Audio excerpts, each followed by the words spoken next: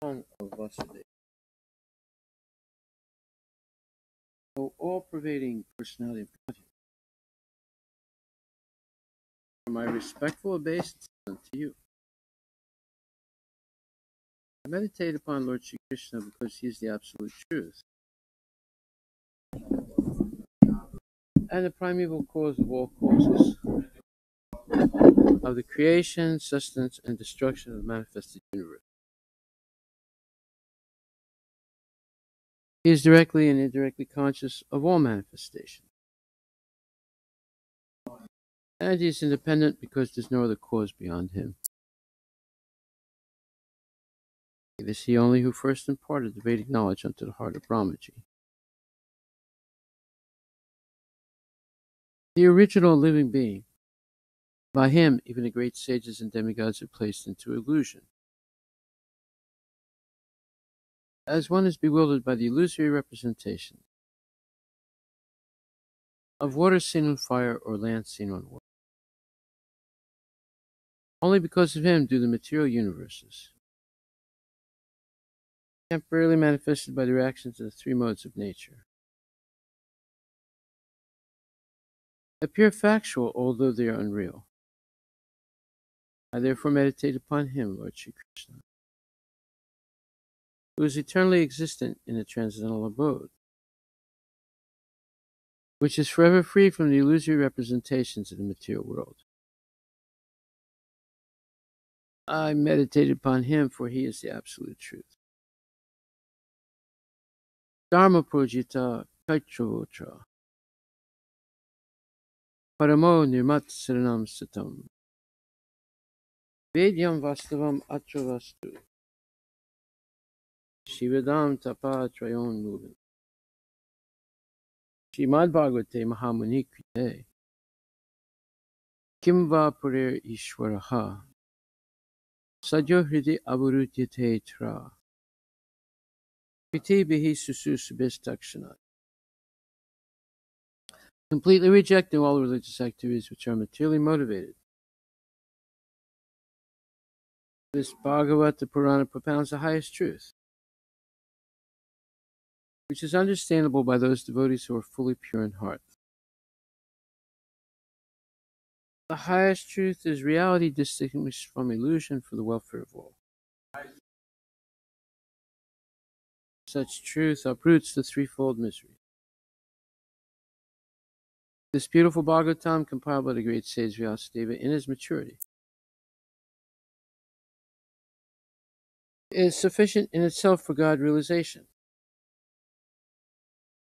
What is the need of any other scripture? As soon as one attentively and submissively hears the message of Bhagavatam, by this culture of knowledge, the Supreme Lord is established within his heart.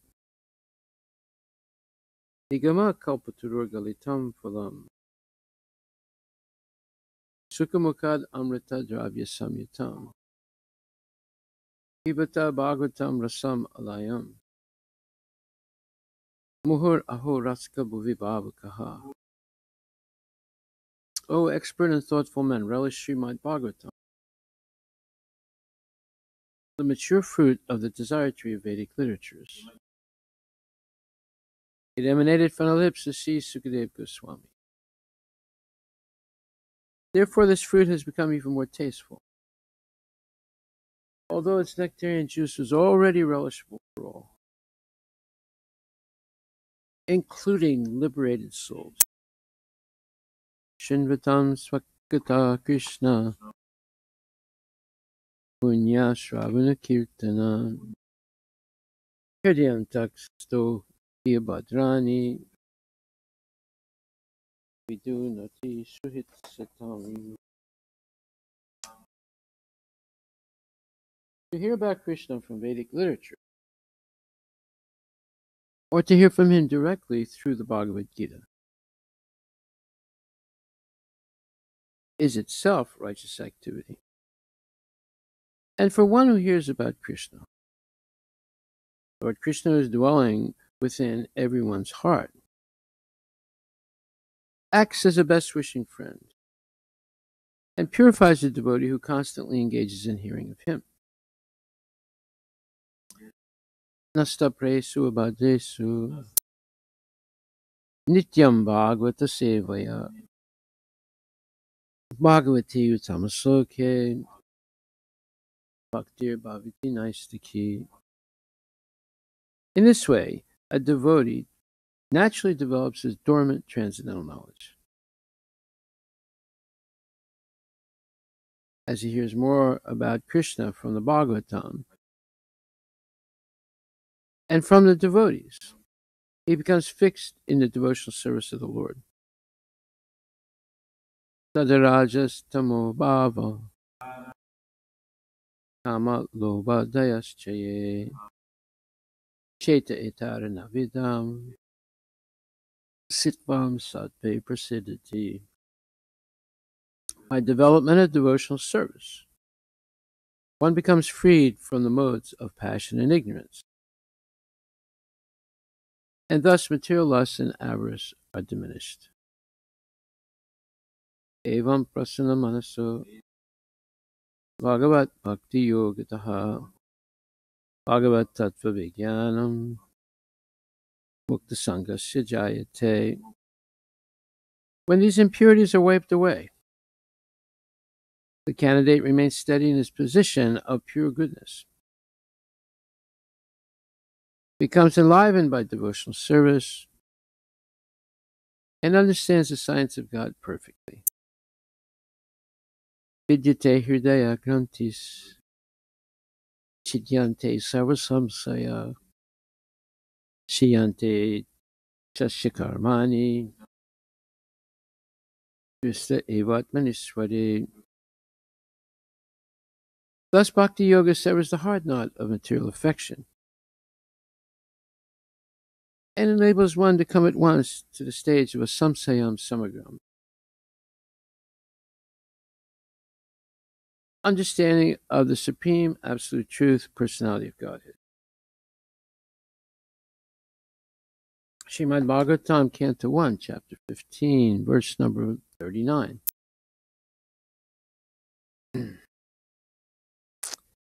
Madhurayam tata vajram Shurasena patim tata Prajapatyam nirupyestim Agnin apibad Ishwara. Thus, translation, then he posted Vajra, the son of Aniruddha, grandson of Lord Krishna, at Mathura as the king of Shurasena. Afterwards, Maharaj Yudhisthira performed a Prajapatya sacrifice and placed in himself the fire for quitting household life. Purport by His Divine Grace, A.C. Bhaktivedanta Swami Srila Prabhupada. Maharaj Yudhisthira, after placing Maharaj Parikshit on the imperial throne of Hastinapur, and after posting Vajra, the great-grandson of Lord Krishna, as the king of Mathura, accepted the renounced order of life. The system of 4 orders of life and 4 castes in terms of quality and work, known as Varnashrama Dharma, is the beginning of real human life.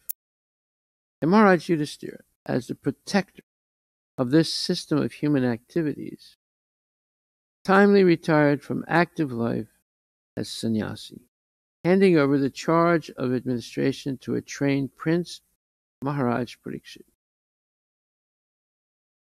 The scientific system of Varnashram Dharma divides the human life in 4 divisions of occupation and 4 orders of life. The 4 orders of life as brahmachari, grihastha, vanaprastha, and sannyasi are to be followed by all, irrespective of the occupational division. Modern politicians do not wish to retire from active life, even if they are old enough. But Yudhishthira Maharaj, as an ideal king, voluntarily retired from active administrative life to prepare himself for the next life. Everyone's life must be so arranged that the last stage of life, say at least the last 15 to 20 years prior to death, can be absolutely devoted to the devotional service of the Lord to attain the highest perfection of life. It really is foolishness to engage oneself all the days of one's life in material enjoyment and fruitive activities, because as long as the mind remains absorbed in fruitive work for material enjoyment, there is no chance of getting out from conditional life or material bondage.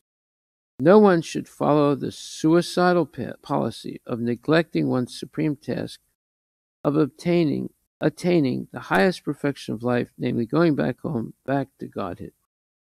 Srila Prabhupada, E.J. So the wisdom of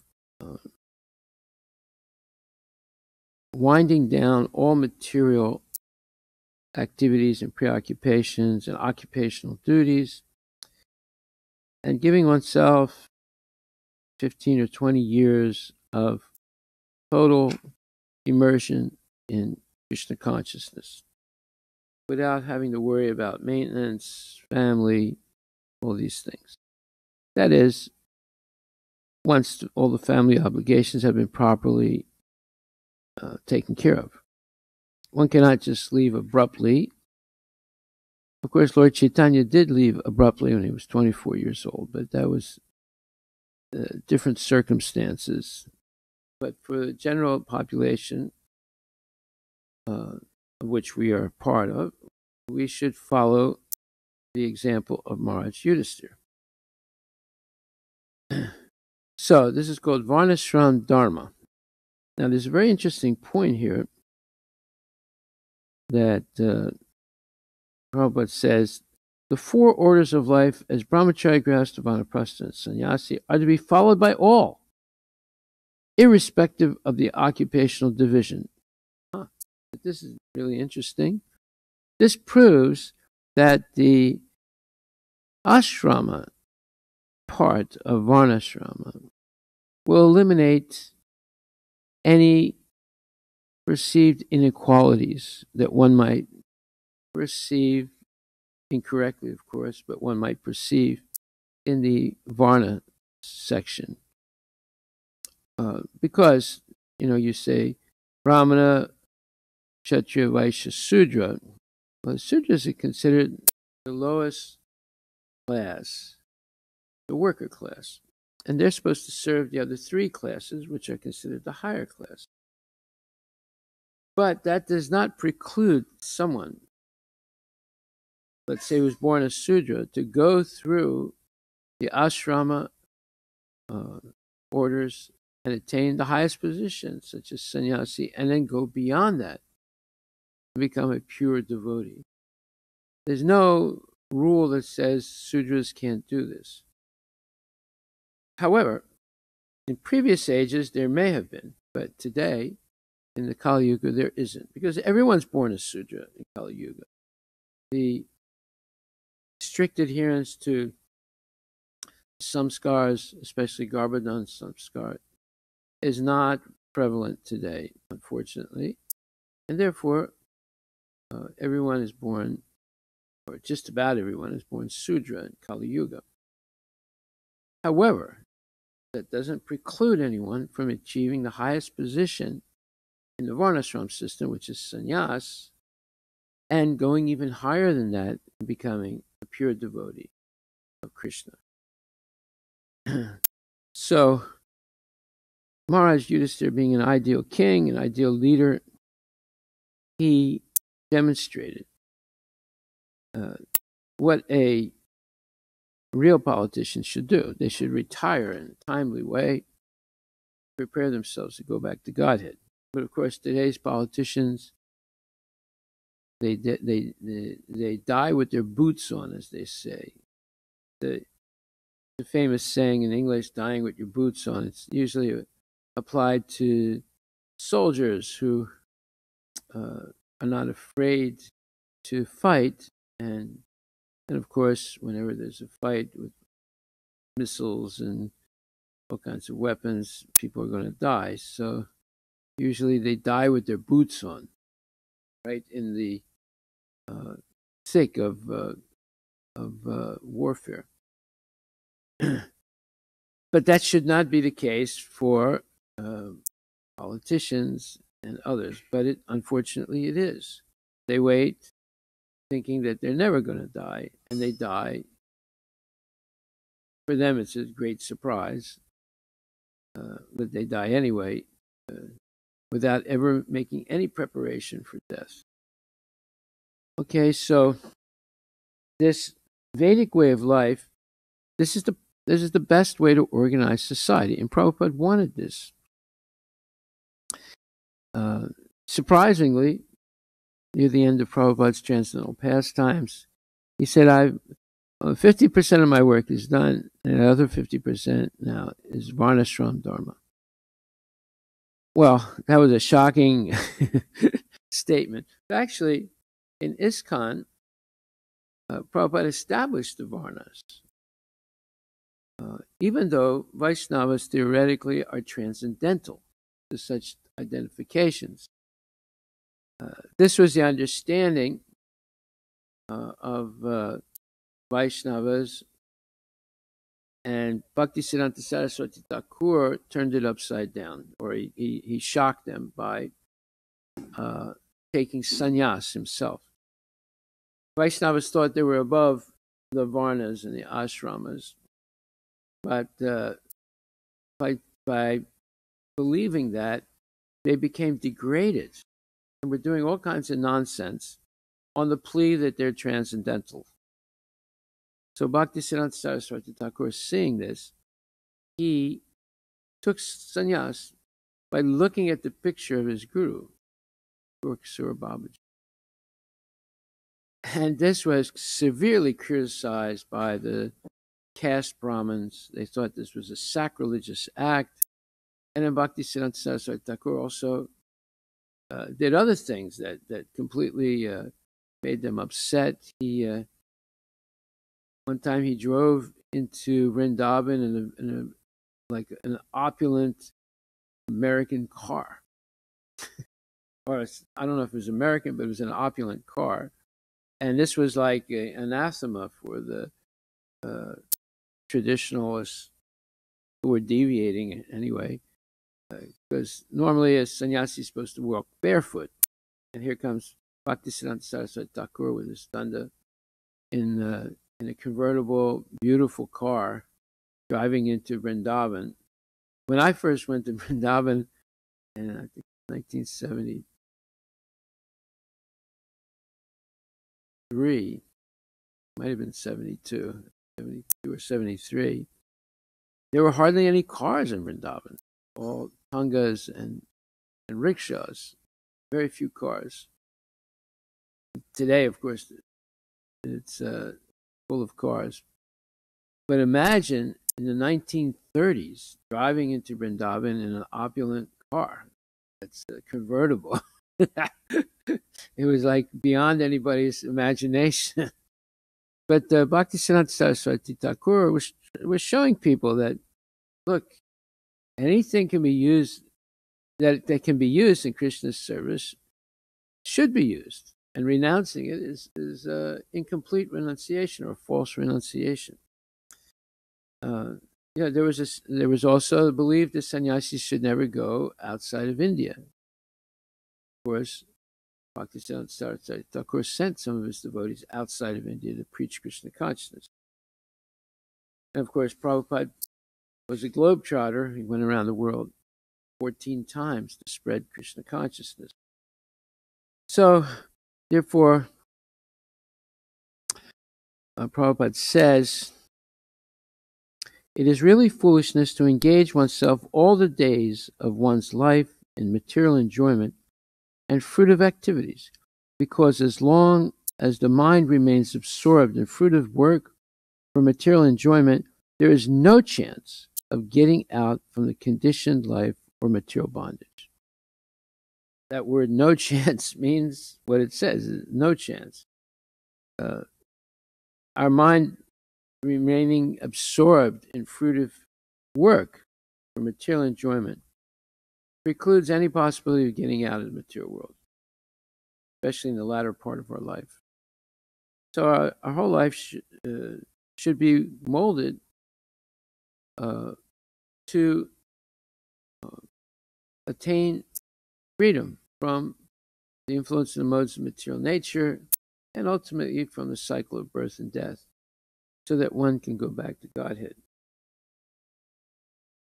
Prabhupada says, no one should follow the suicidal policy of neglecting one's supreme task of attaining the highest perfection of life, namely going back home, back to Godhead. So suicidal, he's saying.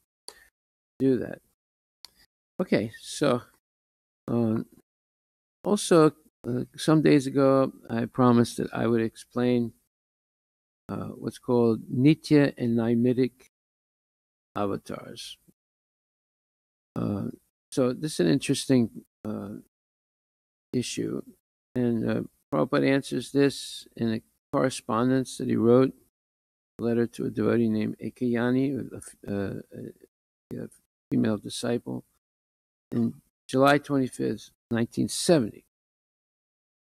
He says, regarding your questions, the first answer is that it is correct that the body transcendental of Krishna and Krishna himself are non-different. So what is the difficulty to understand that the soul of Aghasura merged into the body of Krishna? In other words, Krishna benedicts the demons who he kills personally with the impersonal liberation of merging with him. So there's two types of merging in the Brahmajyoti and merging into the body of Krishna. There's a difference between the activities of Krishna which are exhibited to the perception of the conditioned souls in this world and his activities in Goloka Vrindavana. Because Krishna was playing as an ordinary human being, his activities appear just like ordinary human activities. But in the spiritual sky, there's no such requirement. There, in the spiritual sky, Krishna has his activities also, but they cannot be understood by the conditioned living entities, how they are going on without any resemblance of the mechanical workings of things in this material world.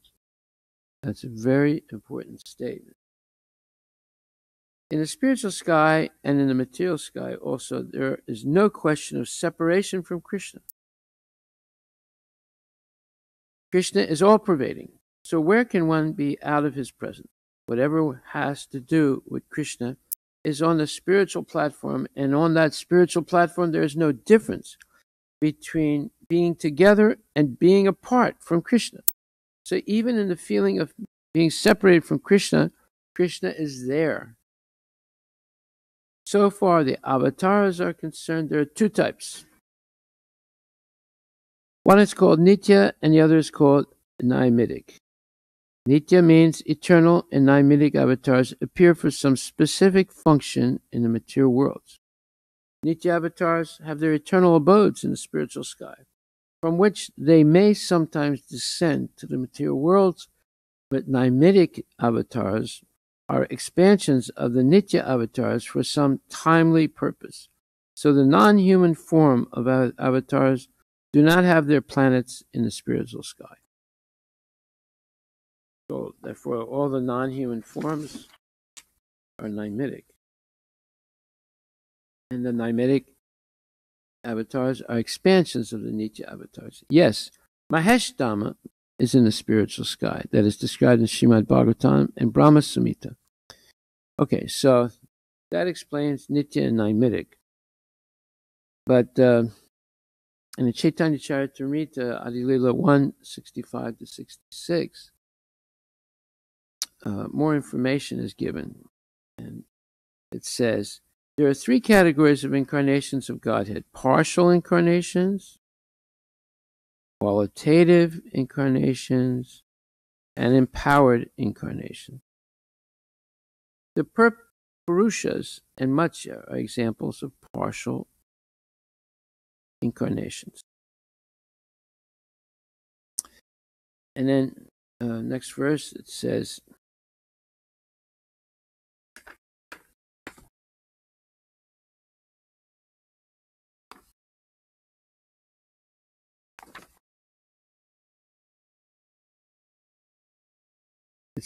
Brahma, Vishnu, and Shiva are qualitative incarnations. Empowered incarnations are those like Kumaras, King Prithu, Mahamuni Vyasa, the compiler of the Vedas. Okay, so you have three types of incarnations: partial, qualitative, and empowered. And the Purushas and Matsya are examples of partial incarnations. Okay, so this is a big subject. I'll continue a little bit more, and then we'll stop, and I'll continue tomorrow also. The person, text 68. This is the first. This is Adi Lila, first chapter, verses 65, and now we're on 68. The personality Godhead exhibits himself in two kinds of forms: prakasa and vilasa. The Supreme Lord expands his personal form in two primary categories: the prakasa forms, manifested by Lord Krishna for his pastimes, and their features are exactly like his. When Lord Krishna married 16,000 queens in Dwarka, he did so in 16,000 prakasa expansions. Similarly, during the Rasa dance, he expanded himself in identical prakasa forms to dance beside each and every gopi simultaneously. When the Lord manifests his vilasa expansions, however, they are somewhat different in their bodily features. Lord Balaram is the first vilasa expansion of Lord Krishna, and the four-handed Narayana in Vaikuntha expand, and the four-handed Narayana forms in Vaikuntha expand from Balaram. There is no difference between the bodily forms of Sri Krishna and Balaram, except that their bodily colors are different. Similarly, Sri Narayana in Vaikuntha has four hands, whereas Krishna has only two. The expansions of the Lord who manifest such bodily differences are known as Vilasa Vigrahas. So we have Prakasa, exactly identical expansion of Krishna, and Vilasa, slightly different expansion of the Lord, although he still retains his full powers. Okay, so we'll stop right there, and we'll continue some more tomorrow. Are there any questions? We have two types of avatars: Nitya, who are eternal and have their eternal abode in the spiritual world, and the Naimitic, who are expansions of the eternal avatars in the material world, who appear for a certain time for a certain purpose, and so therefore they don't have eternal planets in the spiritual world. Any questions?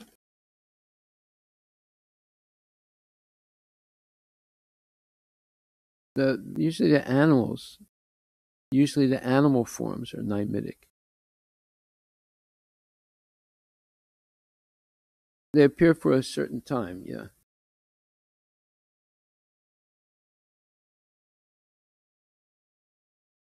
We'll go. I'll have more information tomorrow. Yeah, go ahead. Go ahead. Yeah.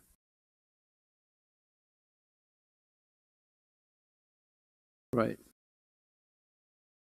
Yes, I think so. Yeah, I'll confirm it tomorrow. Well, you have the animal forms. So that's what he says here. Let's look at this. He says,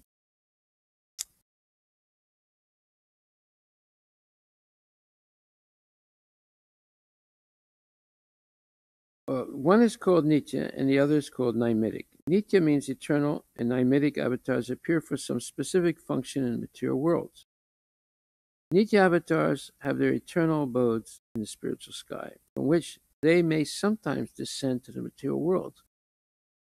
But Naimitic avatars are expansions of Nitya avatars for some timely purpose. So the non-human forms of avatars do not have their planets in the spiritual sky. That means should she's not a non-human form. Yeah, yeah. I'll know for sure tomorrow. I didn't have time to look it up.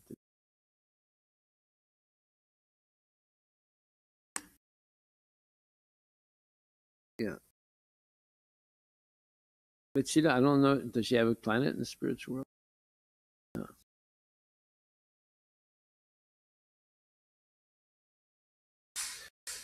Okay, we'll stop right there. Thank you very much. All glories to Srila Prabhupada Ki Jai.